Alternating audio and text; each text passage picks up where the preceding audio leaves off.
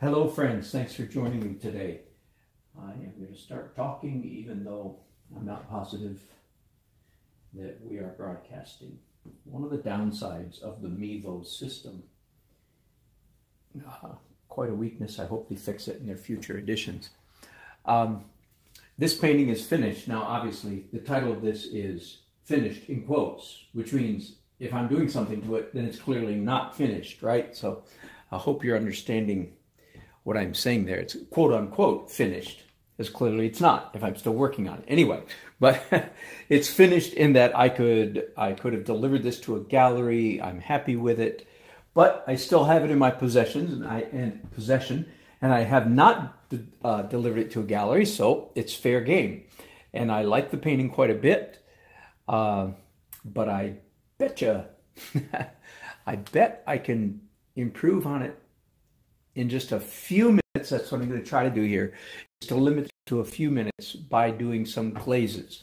Now, please understand that this painting is entirely dry. It's not cured. The difference being, I feel like, I'm not going to do this, I feel like I could take my fingernail and scratch off some of the last layers of oil. So it's not cured, but I do any glazes that I want on top of this, and then if I don't like it, I can take a rag and wipe it off, if you will, with impunity, without being punished. So I'm free to do a lot of experimentation. Now, let me tell you what glaze I'm using. My normal glazing medium is Liquin Original, right? But that's a fast dry glaze, and I have to scratch my chin and think for a minute. Is all the oil paint on here fast dry? That is to say, did I have Liquin in it, or was it an alkyd? And the answer is, oh no, I into straight out of the tube oil paint without any Liquin. That means some of the paint on here is slow dry. Are you tracking with me?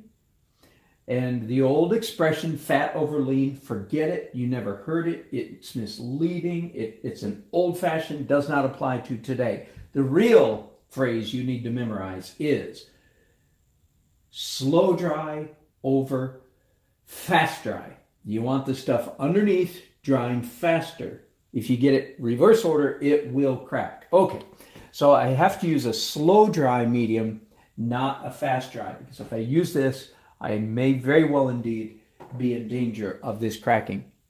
So my favorite slow dry is this strangely named product. They did not invite me to the marketing board meeting when they named this stuff Neo McGilp. Let me show that to you again. Neo McGilp. I use it because I like it. I don't use it because I like the name. I take it there's an old-fashioned McGilp, otherwise there couldn't be a new McGilp, right? So that's as far as I'm going to go with that. But I like it because it's very, very transparent, very glossy, very fluid. I like it. Okay, now what colors am I going to do? The answer is any colors I feel like. So, and if I put something on and I decide I don't like it, I can wipe it off. But I feel like this whole area, the sun is coming from our left, hitting the fronts of these buildings and reflecting. I'm going to darken the sky. And by the way, I already know when I'm glazing, I'm going to do some painting, quite a bit of painting with a rag. Okay, so that's already goes without saying, so to speak, but I just said it. So there, it didn't go without saying. So let's zoom in. First, that if this area down here were bluer, I'm thinking I would like it. Now, bluer, warm blue, definitely not warm blue. Cool blue, maybe even purple violet. You with me? So I'm going to start with just pure ultramarine. And see, so this is to indicate, now again, just so I don't confuse you, I just painted blue over, say for instance, these headlights. That is not a pleasant effect. So I'm going to come in and wipe that off. Now, if it doesn't come off enough, then I'll dip this rag, just a corner of this rag, into a tiny bit of Gamsol. You with me? And then it wipes off completely, just the way it was a few minutes ago. Okay, but that comes later. I'm not going to worry about that right now. But I don't want you to be confused and go, oh, you just ruined your headlights or something like that, okay? Ruined your headlights. Did he just say ruin your headlights? That's a joke. That is not true. It just dawned on me when I said that. It's like, it sounded like I said, I just ruined my headlights. No, I ruined my headlights. Oh my. Okay, so a chance to back up and look at the painting and ask myself, do I like that better or not?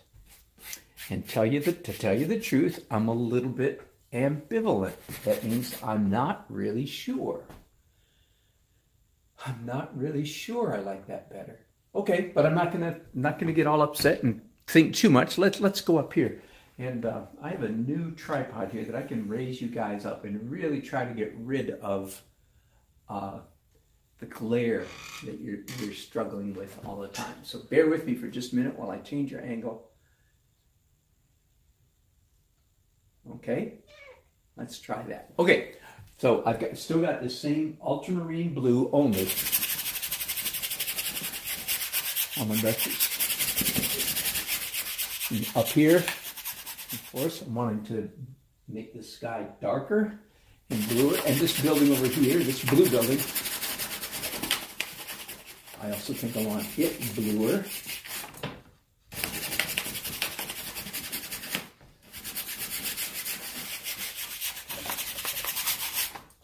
Now I do like the sky better like that, but let's go ahead. Again, I don't want to confuse you here. I want to make sure that some of you are going, ew, no, look, I don't like what you did to those clouds. Of course, I don't either. No. You're with me? So I'm going to wipe off the front of this building. As I've said often before, I love painting with a rag because you get such exquisite control without all the downsides of painting with exquisite control. Most of the time when you paint with exquisite control, it's a disaster because it looks like you were in hyper control mode. Are you with me? See, now this building right here, all of a sudden, man, that just improved. That's nice. Okay, now let's go to the sky.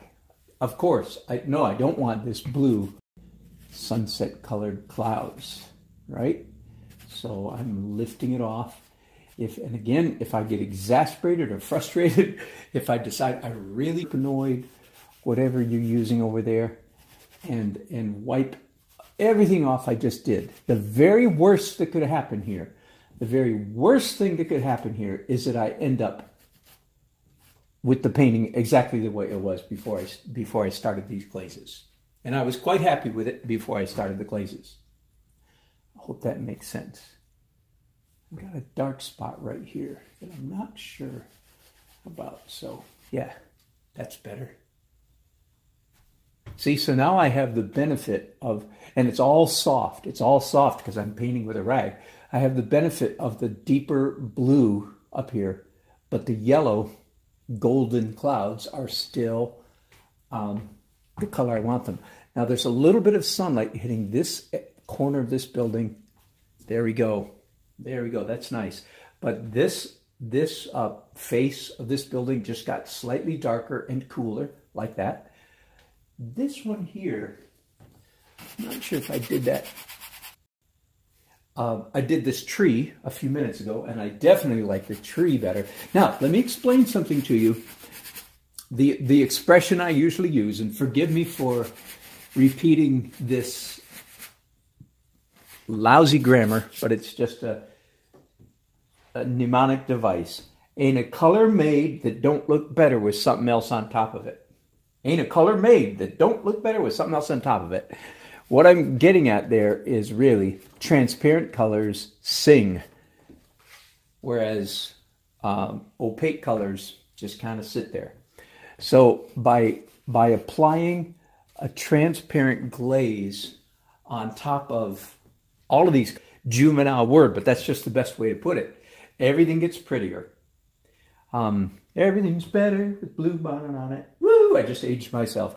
Everything's better with I did this lamp, got it back to white. Let's make sure the very center is just as bright as it was. There we go. So actually this light just got slightly brighter in the last few minutes because the area around it got slightly darker. Then I did these two banners and I only wiped off. I get a little freebie, a little, whoa, just made those banners better because now they fade even more from dark to light and dark to light because I did glaze over the whole thing, then wiped off just the top part. How about the back of this sign right here? Yeah, I think, how about the flag? Oh, that doesn't have anything on it. Let me come down here and paint.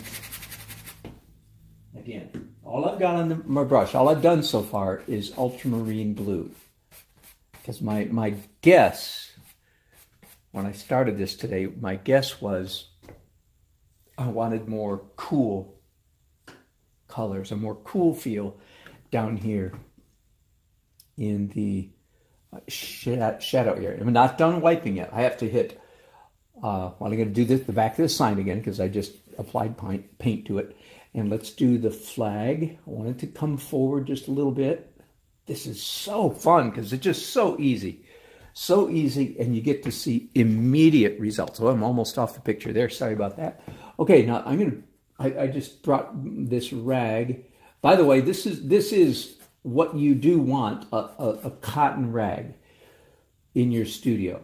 You really, yeah, sure. I mean, if your life depended on it, you could use a paper towel. But no. Paper towel. Did I just say the same thing twice? Way too rough, not smooth enough. Forgive me. That's a ridiculous redundancy, but you know what I mean. Okay, now I'm coming in here to the light that's coming through the trees. And can you see? Yeah, you're zoomed in pretty good. Just watch this come back to life. Watch it come back to life as I come in here and just hit that. See, isn't that sweet? And it's so subtle because it's all soft edges. When you're painting with a rag, you don't worry on this car and on the roof of this car. Now, let's come in here and really hit these headlights. And I can bring you back down and get you a little bit closer now so you can see this area really well. Whoa, there was a big drop for you. All right, you ready? Now my rag is dry, but I'm going to go ahead because I think I know that I'm going to want this. I'm going to want these lights to come back. So I just dipped it in Turpenoid, as you can see.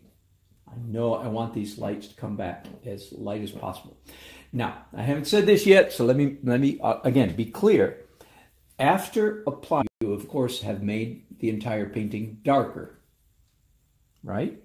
Getting a nice little glow right around these distant headlights, which is wonderful. So I've made the whole painting darker. That means that standard operating procedure, the rule is darks first, lights last. Anytime you apply darkness to a painting, you should come back and add light to it. Now, the rag might be sufficient, but many times after having applied, I'm doing some taillights now, many times after having applied a dark glaze, you in fact will want to come back with some light paint.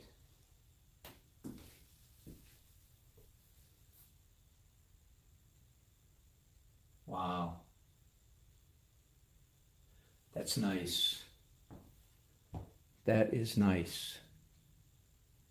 I'm in danger now of doing too much. So bear with me for just a minute while I think. I'm in danger because the painting, what I just did in that few minutes has, I don't know if you probably can't see the difference. It's just the technology but here looking at it in person, I've only spent just a few minutes doing the work. You've been watching me the whole time. And the painting has improved noticeably. Yes, I was right. Darker and cooler down here, good call. Darker up here in the sky, bluer in the sky, good call. This building in particular really, really achieved some good stuff. Okay, now I'm going to play a little bit dangerously. I'm going to save those brushes, as I may use them again in a few minutes. I'm going to set them down over here. And I'm going to pick up a small brush. Again, my favorite brushes in the world. Isn't that crazy? The cheapest brushes in the world are my favorite. That is just nuts. Okay, I'm going to pick up a little bit of Indian yellow and oxide red, which is, of course, is a brown. So I've got a very warm, in fact, just for fun, here, I've got a piece of paper towel here. That's the color that I'm going to apply. And again, I'm using Neo McGilp as my medium. And I want to see, I'm going to be a little bit careful because normally I mess up my glazes a whole bunch.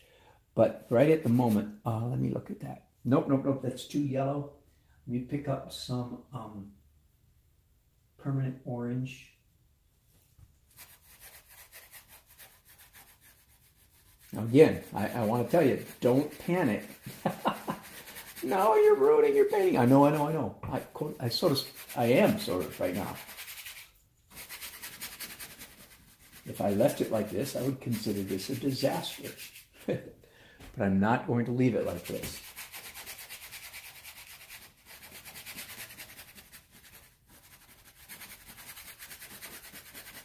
All right. Yes, that would be a disaster. It's too yellow-orange. Okay. I guess I'll keep that brush too, just in case. Let's go back to the rag. Whew. Some of you are, and I'm going to use a bit of the rag that still has a tiny bit of Gamsol in it. Now, some of you might be saying, well, if you're going to take it all off, why did you put it all on? And I usually have a smart aleck answer to those of you who say that. First of all, I know that you're not a furniture refinisher. Well, of course, how many people do refinish furniture? Not very many. Okay, because every furniture refinisher knows the best furniture finishes in the business are hand-rubbed finishes. That is where you put it on and you take it off. Put it on because I'm actually not taking it all off. I would take it all off if I, again, and I will if I need to, I would be taking it all off if I dipped my finger in Gamsol, the rag in Gamsol, and rubbed pretty aggressively. And I'm not doing that yet. I'm rubbing gently. Because my guess is that the painting is going to look slightly better with this area slightly warmed up. Yeah, it's popping. All of this is popping just a little bit because there's a faint warm glow is the word we usually use for this look. Okay, now this building up here, put it on, then I take it off. How much I take off is determined by how much pressure I use, how long I rub it, and whether I dip my rag in Gamsol.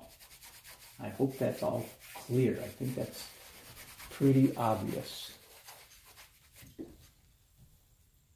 And of course, I'm taking this golden glow, I'm taking a lot more of it off because the painting already was quite warm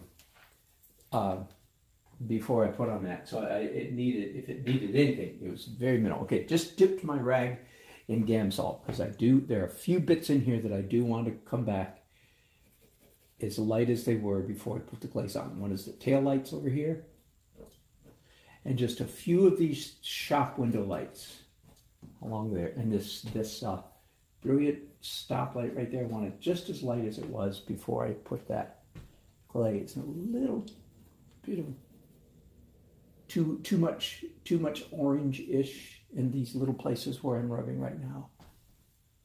Let me come in here and hit this bottom part of the sky. I want this sky, of course, to get lighter and lighter as it goes down. can't, I've already rubbed this building, but now I'm thinking, I need to take some more off.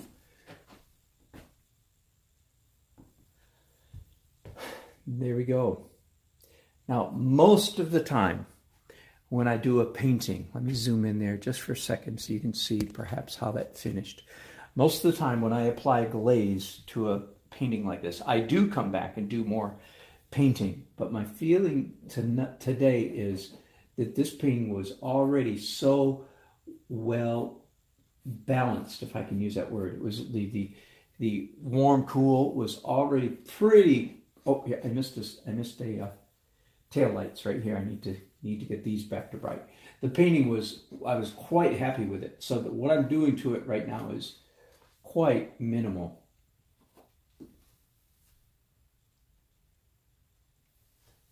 How about a little bit off this flag?